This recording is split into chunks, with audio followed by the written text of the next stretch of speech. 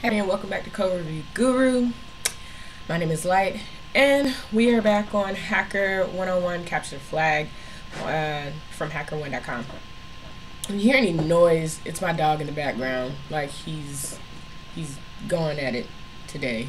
But anyway, I actually had to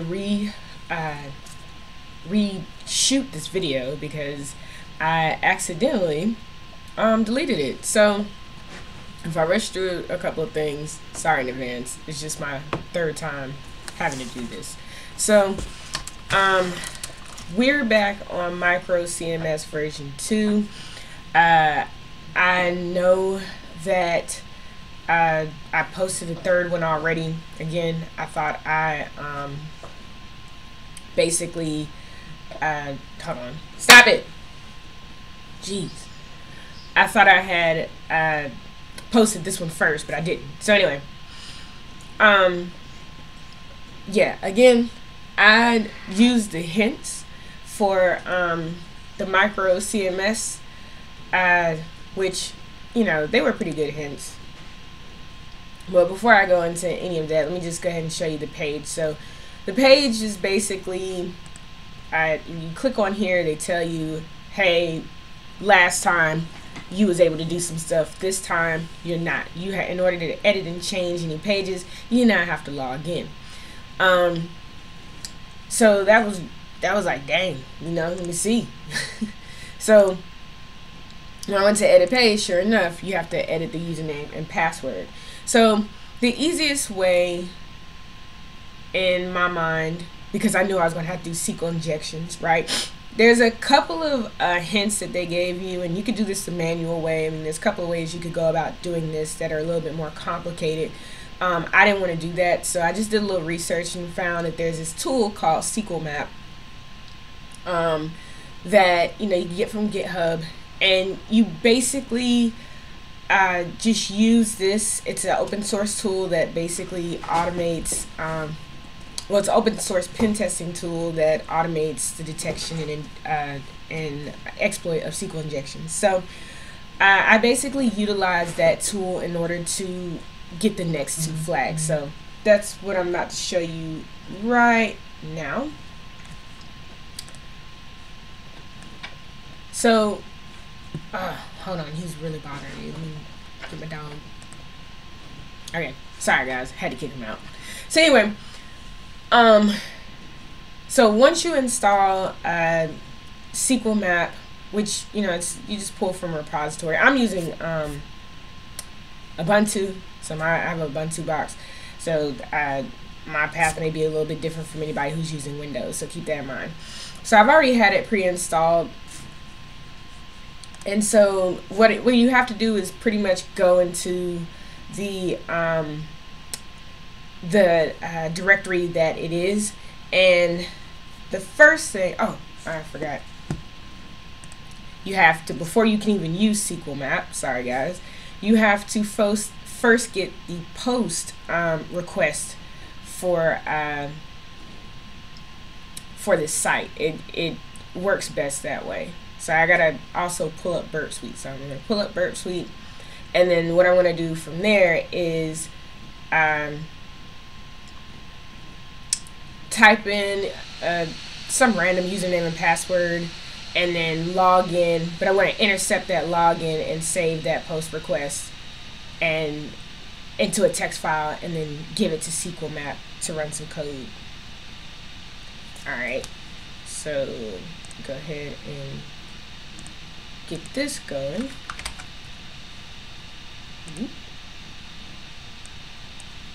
Like I said, I did this a couple of times, so I'm running through a lot of stuff.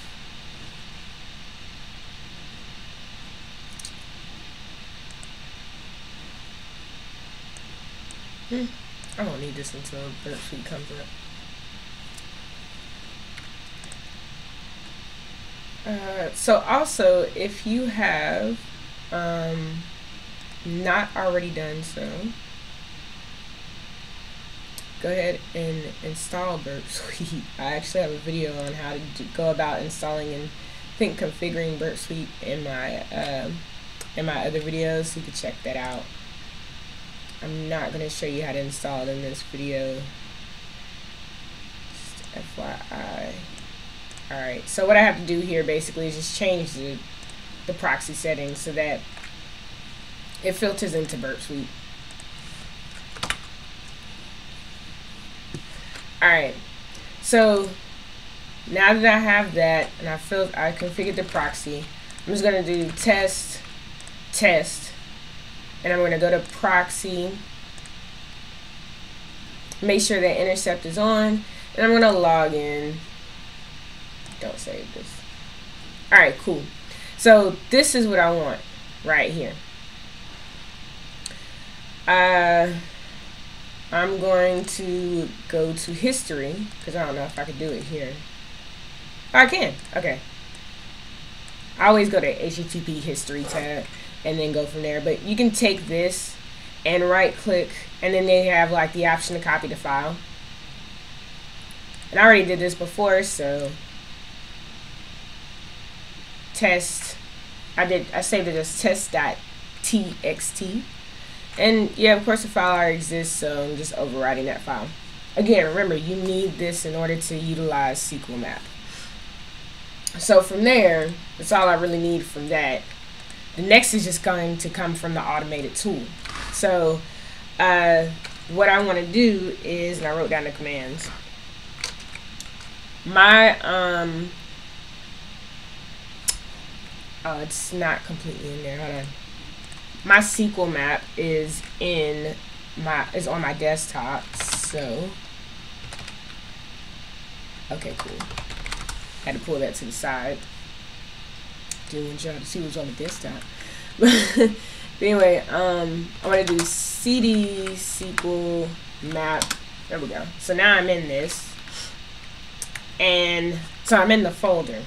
So the next thing I want to do is actually run SQL map -r, which is basically request. This is going to allow me to utilize the file itself. So test.txt is what I saved it as. And what I want to do is pretty much utilize, I want to be able to see the list of databases that are on this particular site. So that's pretty much what this is going to allow me to do. So I have SQL map -r, the name of my file, and then -- DBS. So I'm basically trying to get the databases behind this. And I press enter. Uh-oh. Test.txt does not exist. It should. Hold on. Let me make sure that is the name of the file. I should be able to do it right here.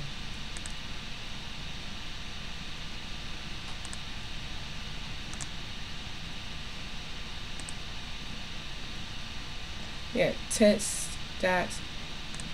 Oh, okay. I see what happened. Don't have to necessarily CD into the directory itself. So if you do CD into that directory, you have to make sure the text file is in that the directory. So it's not in the directory right now, so that's what it's crying about. So I just went up one directory and now I'm about to run it. Cool. Alright. And so you can clearly see how fast this works. So what it did here is, let me see, went on this post request based on, just some random username and password. That was not the right username and password, by the way. But through that, it basically detected, because it gave it a payload, and it found that there are 4 available databases on this site. And you can actually test and look through all of these databases, but the one that matters is the level 2 database. So what you want to do is then see what all tables are within that database. So in order to get the tables, you have to then use this next this next command. So you have SQL map -r, the name of the file again, because you have to connect to it again, and then you want to then type -d, which is database, and the name of the database you're trying to look in is level 2, and then what you want to do then is get the tables. So you do -- tables. I think I put an extra space there. Alright, so with that, now I'm able to see there's 2 tables here. There's an admins table and a pages table, and that matters. Basically, the admins is going to be the login group, right? So for the credentials to get in here. So in order to find who you can log into as, you can use the admin page. But the pages table, let me go back and show you with the hints. So I already uploaded the video for flag 1. This video is for flag 0 and flag 2. So here it's saying regular users can, only see public pages, and you need to get, admin access, blah, blah, blah. So this is really for the admins table, right? You're just trying to get access into the site itself to be able to edit and create any pages. So that's going to be for the admin pages. But flag 2, where you see credentials are secret, flags are secret. Coincidence? I still don't get that. So if anybody understands that hint, please leave a comment below. But let me get off that, because I realized that didn't make any sense. So when I saw that, I realized that let me go ahead and see, because that's one thing I didn't do when I played around with the website, this site right here. The one thing I didn't do was some of the tests that I did the last video, CMS version 1, where I basically played around and incremented and all the others, incremented the pages. So when you increment the pages, you find that there's a private page, and that's what I was like, oh snap, there's a private page. So when you go back to the pages table, you realize, oh, so it's holding all the pages, and you can essentially get to see one of the private pages in there. So I just wanted to throw that out there. I hope that made sense. So these are the credentials, and these are the list of pages. There is a private page on this. So yeah. So now, 1 second. All right. So now what we need to do, we have the pages, we have the 2 tables. Now we just need to be able to, get into the admin page. So what we do next is the following. Oh, I did not write down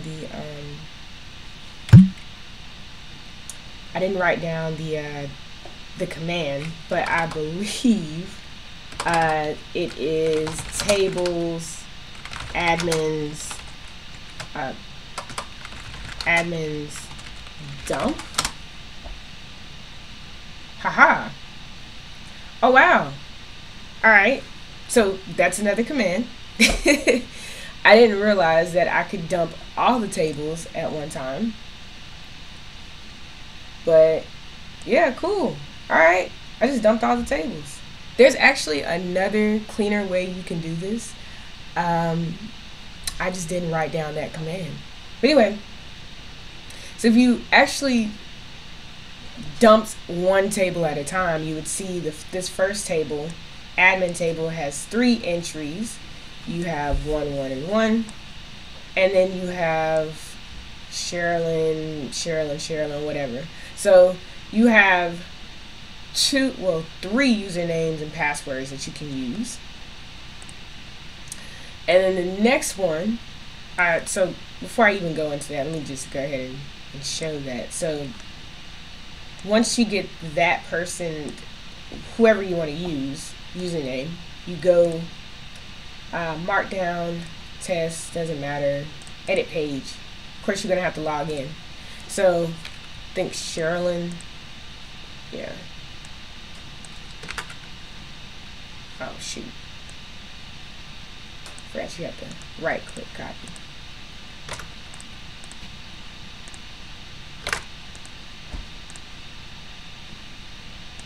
Boom, that's a flag right there.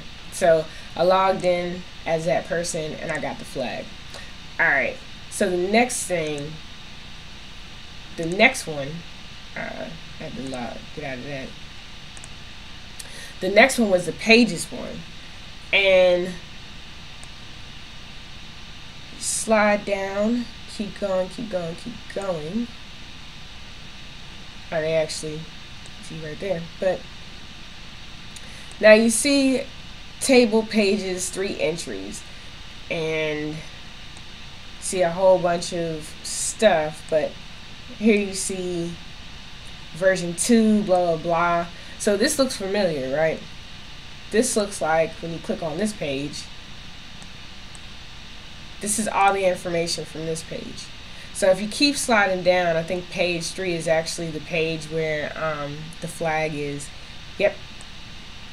Page 3 was actually the secret page, and here's the flag. So that's pretty much how I found these 2 flags. This was the easiest way. You can actually go about it. You can find this another way. You can do it a very manual way, doing a union SQL injection, finding the proper script to do that. You can also use Burp Suite with their payloads, but those were it was just too much. It took a lot of technical know-how. I don't even say technical know-how, but you had to be proficient in probably utilizing Burp Suite's payload, one. And then the second one is just, finding the right script, the right script or the union SQL injection attack to then get information from it. And that's just wasn't what I was trying to do. It was going to take too long. So you can always use SQL Map. Like I said, it's an automated tool. A lot of pen testers use automated tools. You see why you should use an automated tool. And yeah, I hope that helps everybody. Again, this is my last video for showing how I went about doing these penetration tests against HackerOne, or these capture the flags. Otherwise, I would just be on a video talking to you about how to go about exploiting the vulnerabilities within HackerOne without necessarily going through the steps. So that being said, I hope you have a great rest of your day, and I'll see you next time.